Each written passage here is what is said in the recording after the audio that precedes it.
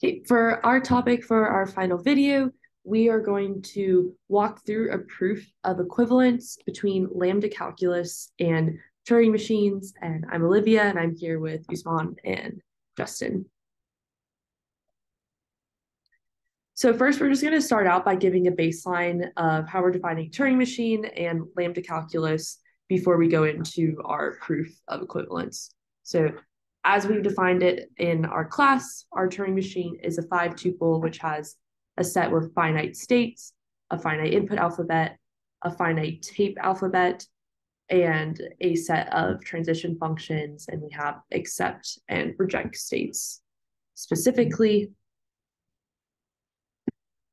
so for Lambda calculus was actually defined by Church, and this was his attempt to have another definition of computation or formal system to represent mathematical logic. And we're going to look at these first 3 bullet points to understand how Lambda calculus works before we show our simulation. So at the most basic level, we have a variable x, which represents a parameter or a logical value. And this second line is a lambda. So this whole thing is actually a lambda expression where we have some parameter x, which is bounded by lambda, hence where lambda calculus comes from, which has which can be applied to this m function, which is also a lambda term itself. And again, x is bound by lambda. And then the third one is our key application, where we can apply the function m, which itself, again, is a lambda expression to the argument n, and both of these are lambda terms. And so in this table below is the fundamentals of lambda calculus, and the 2 notable ones that we'll walk through that are key for our simulation is successor and addition. And really successor is just the special case of addition where m equals 1. So here we're trying to add m and n, and if you go to the end of the table where the lambda expressions are, we have some function n that's simulated on f is simulated on x a certain number of n times, and then we do this m times to represent adding the second number to the first. And this maps to our natural numbers if you look for successor by having, if you start n at 0 and adding 1 each time, and in that case n would just be 1. So to outline what we're going to do in our proof, we're trying to prove that lambda calculus is equivalent to Turing machines and what it can compute. And so to do this, we have to do 2 things. First, prove lambda calculus is a subset of Turing machines, so prove that Turing machines are more powerful than lambda calculus. And we actually get this for free with the Church Turing thesis, because that thesis says that Turing machines are like the most powerful computing device. So it's more powerful than lambda calculus. And then the other thing we have to prove is that Turing machines are a subset of lambda calculus. So proving like lambda calculus is more powerful than a Turing machine. And one way you can do this is just simulating a Turing machine and showing how to do that in lambda calculus expressions. And there's a couple things that go into simulating a Turing machine, because it can do like 3 things. It can read and write to its tape. It can like loop forever. It can move left and right. And there's also, it has to have logic that decides when to move and read and write. So this is the Church Turing thesis. So this proves the first part of our proof. In essence, the Church Turing thesis says that the language that any machine can decide is a subset of the languages that a Turing machine can decide. So a Turing machine is a more powerful decider than any other machine.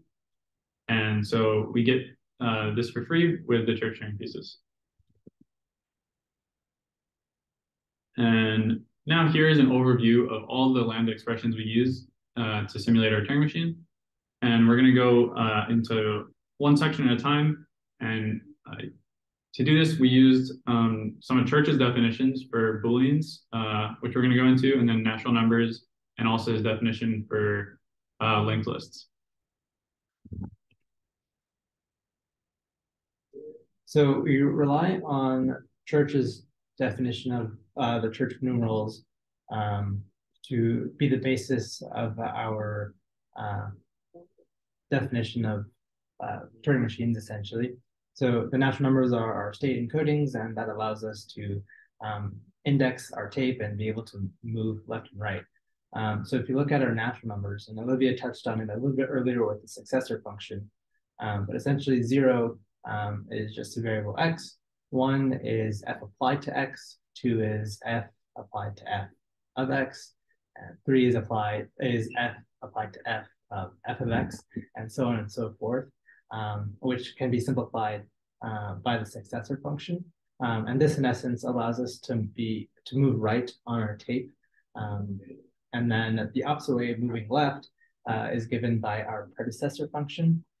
So we'll touch on it a little bit later, but we liken this to a linked list, right? And our predecessor function essentially iterates to the ith node and then takes a look at what I minus 1 was and returns that. Something important to note is that if we're at the 0th node, if we call the predecessor function on that node, it will return 0 again. So we have a bound on the leftmost node. So the second key part also is coming from Church's definition that he gave for Boolean expressions, and we need to use this at a high level in our simulation as the underlying logic for transitions. So that could be one of two things. It could be checking to see what state we're at. So we're going to need some logical expression, which includes, an if and an else or an and then by default true and false to determine what state we're at, or also checking to see what character we're reading and writing to the tape. So we'll walk through a couple of these Boolean expressions and why they work. So for true, we have this lambda expression, like we talked about in the beginning of definitions of lambda expressions, and this one has 2 parameters and returns something in the form of x, and we're just defining that to be true, and then it's the same for false, except this case it would be y. So for and or, they behave similarly. We'll just go through and. So let's say we have input p, and let's say p is false. So we evaluate the lambda expression for false, which we take in q and false, as we've defined it, would return x or return y, which is the second thing, just false. So like short circuits, because we know if p is false, then of course and would evaluate to false, and or behaves in a similar way. And for less than or equal to, we really just need this to define equals to, and again, that would be helpful when determining what state or what character we're reading. And basically, if the 2 parameters m and n are both less than or equal to each other, then they must be equal to each other. And for if then else, again, it's similar. This would just be used in logic for the different functions that we're going to go through to help us simulate moves on a Turing machine and reading and writing to the tape. So another thing that we said Turing machines have to be able to do is like loop infinitely. And so this is a little bit difficult to do, but what we use is the Y combinator, which is a fixed point combinator, where you pass in your function, and the Y combinator essentially wraps your function and gives it a self-reference to itself. So if it wants to call itself, you'll see later in the code, it'll call itself with its first parameter, which we call R. So, and this allows us to recurse infinitely because the Y combinator always passes in a self-reference that we can use to recurse. So we can loop infinitely, like we need to be able to do in case our Turing machine never halts. So to understand how our infinite tapes work, it's best to understand, or we liken it to our understanding of linked lists. So we start at the top of our code snippet with pair. That is essentially the definition of our node in our linked list. It stores essentially a tuple value of the value, which we talked about earlier, is defined by the natural numbers. And then the second value in our tuple is our pointer to the next node in the tape. The first and second function you see is how we return the value or the pointer to the next node. And those rely on the Boolean functions that Olivia talked about earlier, true and false. And if we move to the bottom of the second code snippet, The next function is what allows us to extend our tape and give our tape the ability to be an infinite tape, where we just add on a new node with a null value and a pointer to null. Get and set are how we are reading and writing to our tape. So essentially, we start at the head of our linked list and iterate I times in the get function, and that's how we read the value that's stored at that ith element. And set works similarly, where we iterate to that ith element and are able to update it and return the updated tape. So for here, we have a small example of simple Turing machine that basically just accepts the language A star. And again, our Turing machine, this is a state diagram, but in essence, if you keep reading A, we're going to write A. And then if we reach the end of our input, we move right, and then that's our accept state Q1. And if we see anything else other than A, in this case, we just have the binary alphabet, but we would go to the reject state Q2 implicitly. And so on the right, we have our simulation for this using lambda expression. So we define accepting when we're at state Q1 over here and rejecting as state Q2. Just as in our Turing machine definition, we have those set of states that we know are accepting or rejecting. And then this lookup right here is how we determine these transitions. So just for the first one, for example, if we're at Q0 and we've also defined A to be 1. So if we see an A, then we want to write that A, as we can see here in the pair, and then we're going to move right. And the other if then else's simulate the other two possible actions we could take.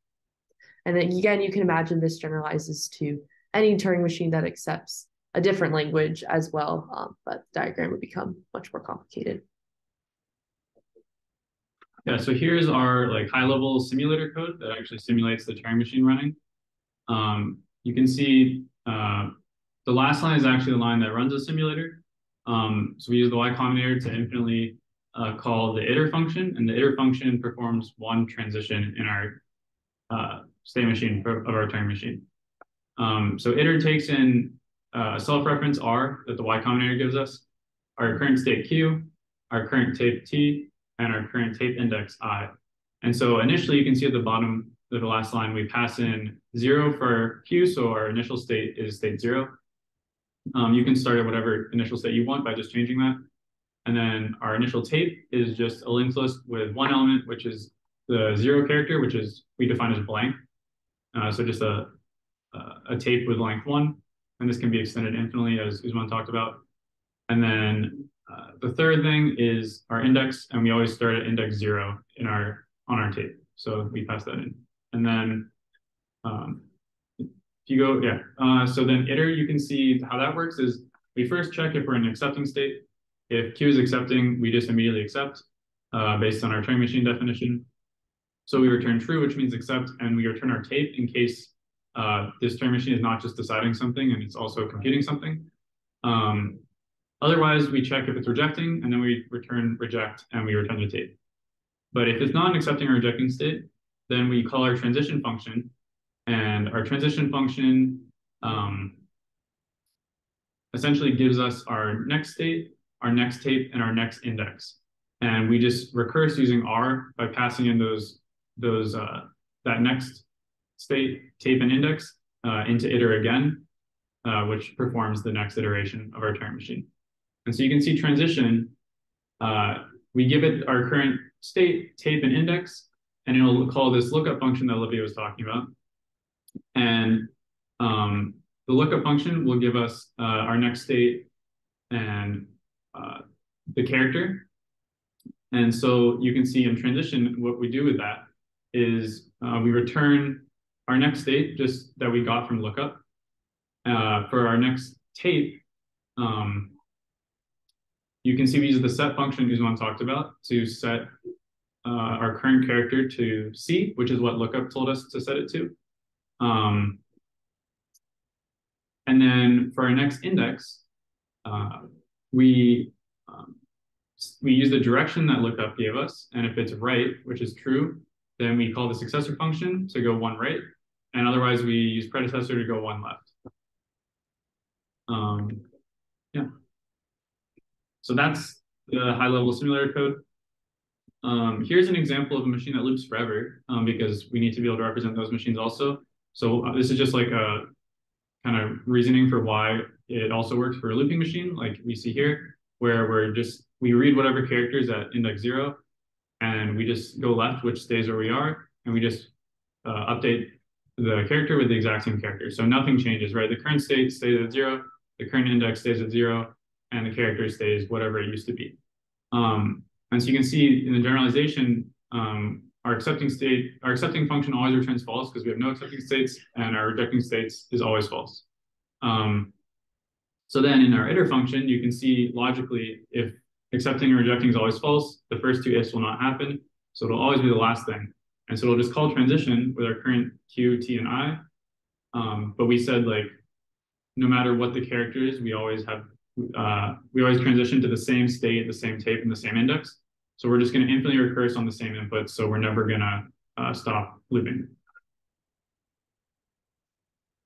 So together with the greatest minds in the computing field, we've proven that Lambda Calculus is at least as powerful as Turing machines by showing that we can use Lambda Calculus to define the operations of a Turing machine. And by the Turing thesis, we get the opposite direction for free.